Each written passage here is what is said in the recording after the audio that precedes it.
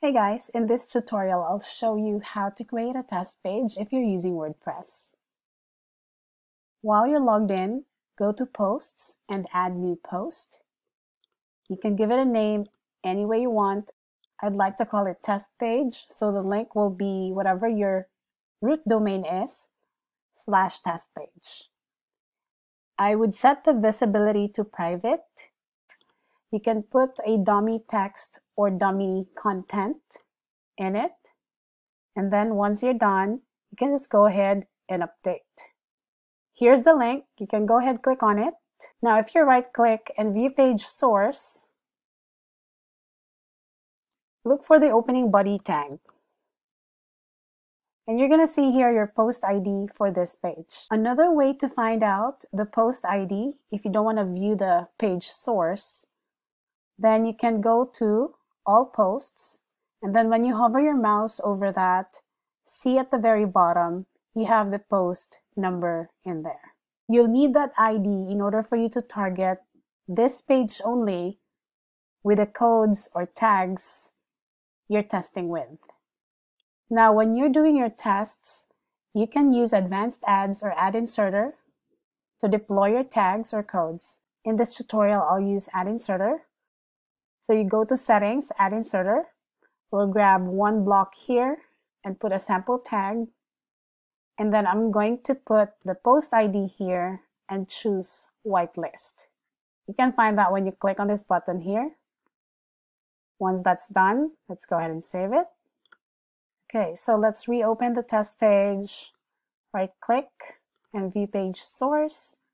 And let's check if that test div ID exists on the page. Control F.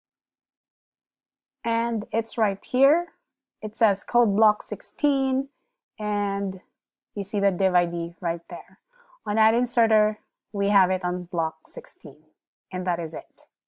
Now just to make sure it doesn't appear on any other pages, so we have it on posts.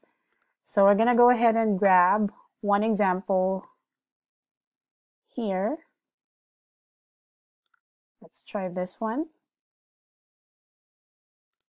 Right click and view page source. Then let's try to find test page. And 0. So this goes to the body section of the site. Decide where you want it posted or inserted. Right here. And make sure that you enable it on that specific post ID only. So that's the only one whitelisted. If you want to do or deploy that in the header section, or if you have a header tag that you want to test as well, you make sure that you go to hooks first and create the hook WP_head enabled and then save. Once that's done, you will have that in your auto insertion in here. Then you can say list and again put the post ID right here and put your header tag here. So that will isolate, or that tag will only be deployed on that specific post or test page. Now, how do you prevent the other tags that you have from running on this test page?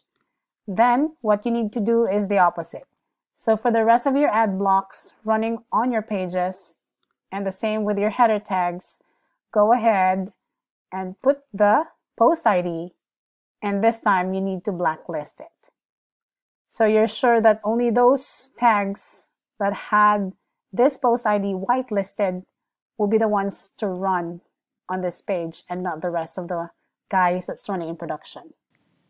Thanks for joining us today. We hope you enjoyed our presentation. Also, learn to monetize more by watching our tutorial series and reading our latest ad optimization tips.